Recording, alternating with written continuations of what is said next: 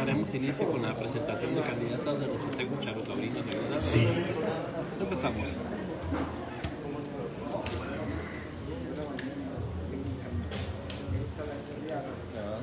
Muy buenos días tengan todos ustedes. A nombre del Honorable Ayuntamiento de Villa de Alvarez y del Instituto de Festejos Charotaurinos y Exposiciones de Villa de Alvarez, les damos las gracias por acompañarnos esta mañana en lo que será esta rueda de prensa para la presentación de candidatas a reina de las fiestas charotaurinas de Villa de Alvarez en su edición número 165 de este año 2022. Para dar inicio presentaremos a quien nos acompaña acá al frente. Esta mañana, presidiendo esta importante rueda de prensa, nos acompaña nuestra presidenta municipal, la maestra Esther Gutiérrez Andrade. Asimismo, agradecemos la presencia de quien es el secretario general del Honorable Ayuntamiento de Villa de Alvarez, Alfredo Chávez González. También agradecemos la presencia de quien es el director general del Instituto de Festejos, Charotaurinos y Exposiciones de Villa de Alvarez, César Gaitán Colín. También nos acompaña la reina de los festejos charotaurinos en su edición 2020 y 2021, Yanina Primera. Y agradecemos la presencia de quienes son integrantes de la Comisión de Festejos Charotaurinos, del síndico y que es presidente de la comisión, José Santos Dolores Villalbazo, y del regidor secretario de la comisión, Roberto Rolón Castillo.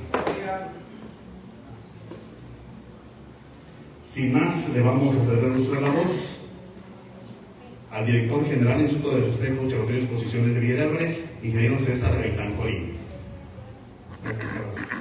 Muy buenos días, tengan todos ustedes. Agradecerle a nuestros amigos de los medios de comunicación atender esta invitación para la presentación de nuestras candidatas a reina para la edición 165 de nuestros festejos charotaurinos de Villa de Alvarez.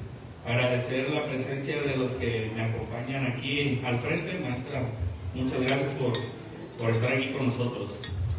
El día de hoy se van a presentar lo que son nuestras candidatas a reina.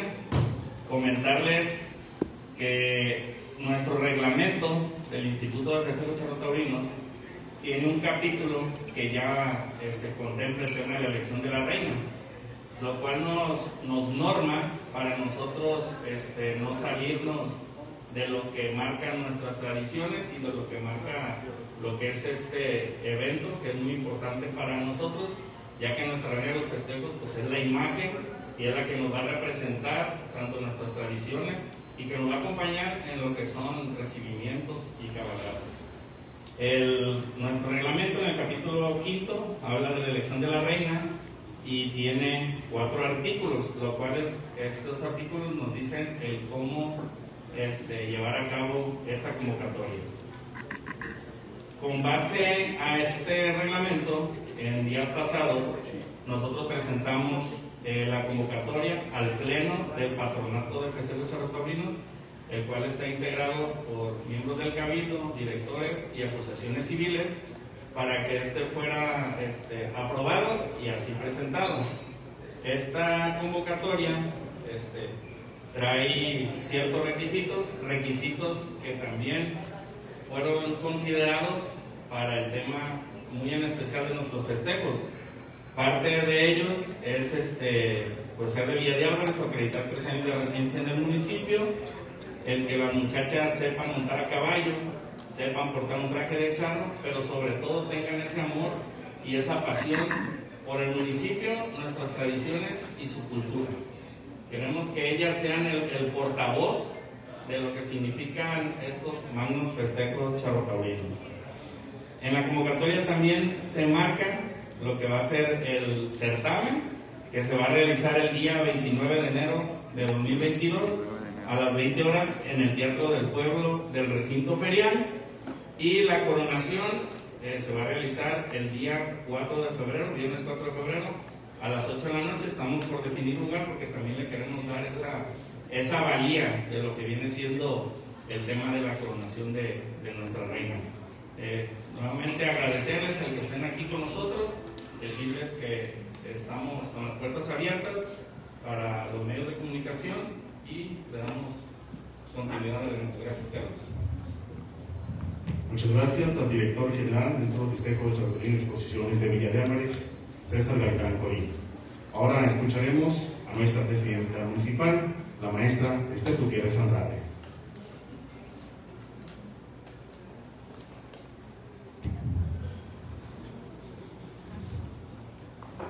Muy buenos días tengan todas y todos ustedes, agradecerles su presencia, decirles que nosotros seguimos construyendo, ¿verdad?, esta posibilidad de tener los festejos charrotaurinos y agradecerle en este momento precisamente el trabajo que está haciendo César desde el instituto en la construcción de estos eventos y por supuesto que hoy tenemos ya la presentación de las candidatas. Comentarles que hubo más participación, pero quienes reunieron los requisitos son las que en un momento más se van a presentar ante ustedes. Nosotros les comento y reitero, seguimos construyendo esta posibilidad de tener festejos, a reserva también de que el sector salud nos haga también algunas precisiones, si es que también la ola, ¿verdad?, continúa como está ahorita, y ellos nos indican, nos dan otra indicación, por supuesto que la acataremos, en el entendido de que desde la administración no suspenderíamos los festejos charrotaurinos, sino sencillamente, si la cuestión de salud no nos lo permite, se pospondrían. No es una decisión que estoy tomando, lo reitero, sencillamente les digo que también vamos a acatar las disposiciones que nos dé PRIS, ¿verdad?, en este sentido. Por lo pronto, nosotros seguimos transitando en la construcción de este evento que tanto necesitamos los villavarenses. Muchísimas gracias. Muchas gracias a nuestra presidenta municipal, la maestra Esther Gutiérrez Andrade. Ahora vamos a tener la presentación de las candidatas. Vamos a irlas pasando de una por una. En primer lugar, le pedimos a la candidata Reyna de los festejos charrotaurinos de esta edición número 165, Mariana Alejandra González Hernández.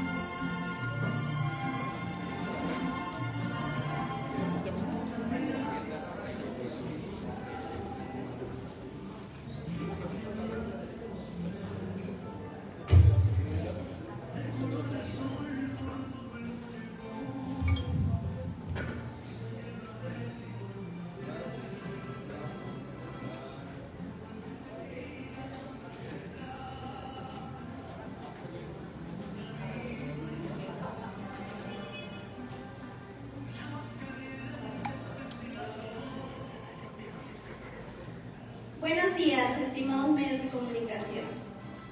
Es un gusto que nos acompañen en este inicio de la celebración más charra de nuestro estado, las fiestas de Alvarez y de todos nosotros. Este 2022 quedará marcado como el año que volvimos a las calles, algunos a pie, otros a caballo, pero todos con la misma intención de volvernos a encontrar una vez más. Mi nombre es Mariana Hernández. Cuento con la edad de 21 años. Actualmente soy estudiante de Administración de Empresas y estoy aquí siguiendo una estrella, una que me ha iluminado desde muy pequeña. Tengo la esperanza de representarlos como reina de nuestro municipio y llevar todos los rincones de que la villa es la más chula de todas. Gracias.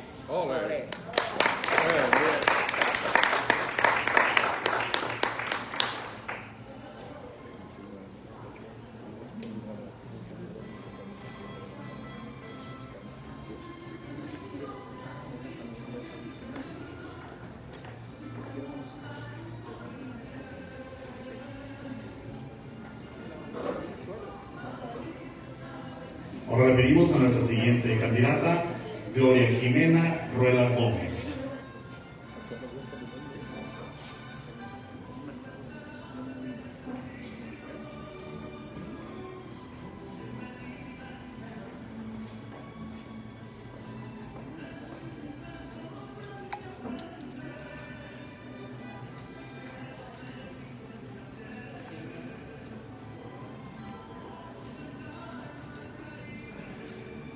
buen día a todos los presentes y a medios de comunicación. Mi nombre es Gloria Jimena Ruelas Gómez, cuento con la edad de 18 años y actualmente estudio sexto semestre de bachillerato en el Centro de Estudios de Bachillerato Isenco, Colima. Mi pasatiempo favorito es la charrería, específicamente la escaramuza charra. Para mí la villa es un orgullo de mis raíces villalvarenses, amor por las familias que vivimos la tradición charrotaurina, un gusto por los caballos y la devoción hacia nuestro santo patrono, San Felipe de Jesús.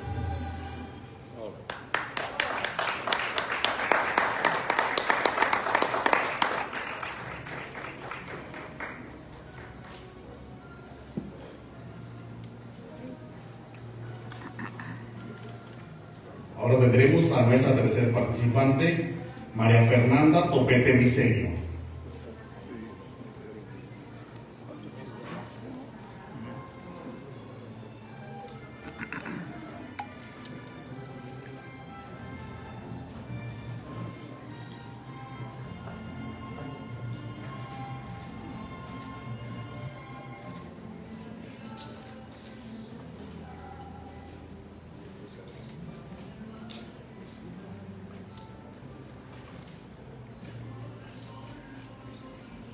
Qué fortuna estar aquí, amigos de la prensa, medios de comunicación, instituto y autoridades que nos acompañan.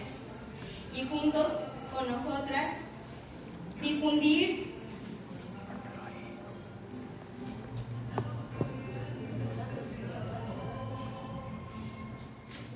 la alegría de que se vive en las fiestas que nos han caracterizado por 165 años. Para mí, la villa es el hogar, la familia, tradición. Mi nombre es María Fernanda Topete Briceño. Tengo 23 años.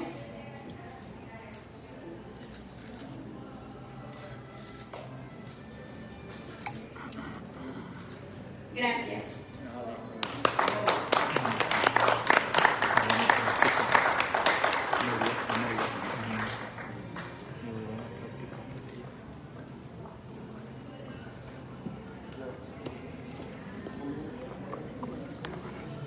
Ellas son las tres candidatas a Reina de los festejos charrotaurinos de Villa de Álvarez en su edición número 165 de este año 2022. Fuerte el aplauso para ellas, para Mariana Alejandra González Hernández, para Gloria Jimena Ruelas Gómez y para María Fernanda Topete Briceño. Sin más, entraremos al tema de preguntas y respuestas. Les pedimos amablemente dirigirse a nosotros o hacia alguna de las candidatas si tienen alguna duda, por favor. Muchísimas gracias. Nada más les pedimos hacerlo de manera ordenada. Gracias. Manuel Alberto Gaitán, del periódico Notificaciones, si ya firmaron un pacto de civilidad para respetar el veredicto del jurado, las tres candidatas, porque a veces se apasiona más la pobre o la familia.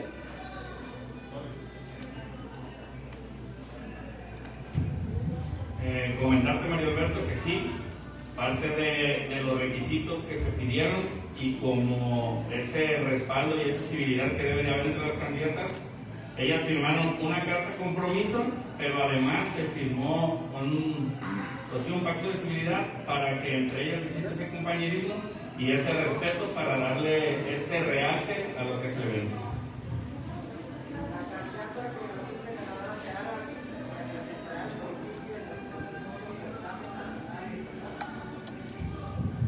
Nuestra candidata, bueno, nuestra reina de los festejos charrotaurinos, en esta edición vamos a tener reina, princesa y embajadora, y solo será para el tema de nuestros festejos, ya que para el tema de la representación en la feria de Colima, pues ya va a ser otro tema que lo va a llevar la Dirección de Cultura y de Turismo. Comparado con otras elecciones, esta reina, ¿qué nos cambió esta vez? Lo que nos llevó al cambio, primero, es que ya no rige un reglamento, que ya nos dice cómo y cuándo hacer las cosas. Y la segunda es de que también por medio del patronato se le da esa fuerza y ese valor para que la convocatoria ahora sí sea llevada a cabo con todos sus requisitos, pero sobre todo cuidando que nuestra reina de los festejos sea eso, la reina de los festejos charrotaurinos, que sea nuestra, que nos represente en cuestión de tradiciones y cultura.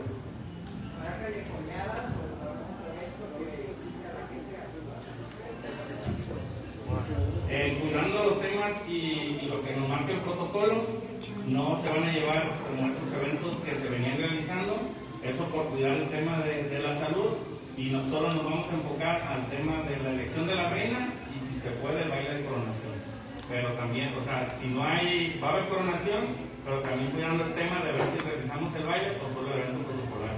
¿Y con la cabalgata se va a realizar alguna cabalgata para las fiestas de la villa? Las cabalgatas se van a realizar como en...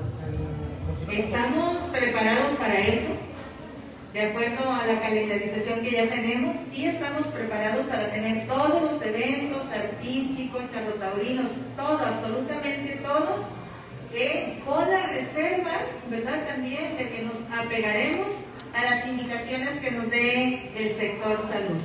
En caso de que ellos nos digan que se pospone, por supuesto que estaremos en esa dinámica. El juramento de San Felipe, ¿ese sí es de ley?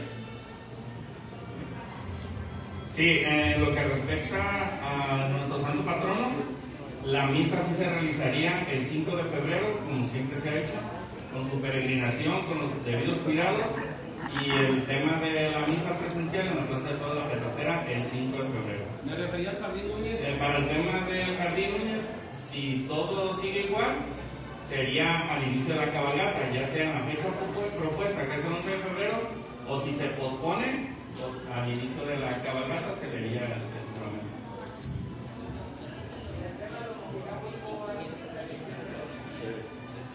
Referente al tema de los mojigangos, también ahora sí que hay participación de la sociedad civil. La sociedad civil es la que va tanto a la presidencia como al instituto a hacer sus propuestas. Hay un comité técnico al interior del instituto donde se valoran a las personas propuestas, ya están valoradas y ya se mandaron a hacer un plan. Tuvimos 6 propuestas en este sentido, obviamente de ahí solamente seleccionamos 2 y ya estamos precisamente en esa dinámica. Yo creo que sí los vamos a sorprender, ¿verdad?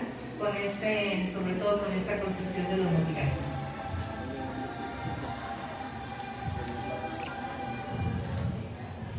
¿Alguien más de los medios de comunicación desea hacer alguna pregunta?